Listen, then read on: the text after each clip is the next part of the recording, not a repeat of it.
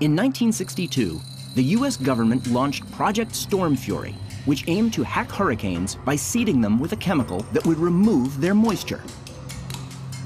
Over the course of a decade, Navy pilots set out for the skies directly above a series of hurricanes and sprayed a substance called silver iodide into them, believing it would turn the supercooled water inside the storm into ice, which would then fall out of the clouds in the form of hail.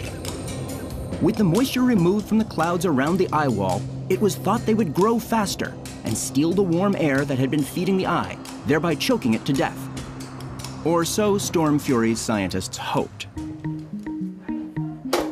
Dr. Hugh Willoughby was one of them. Out of the 8 attempts, there seemed to be 4 successes. The landmark experiment was in Hurricane Debby in 1969, where they attempted to seed the storm twice, and both times it weakened after they seeded it.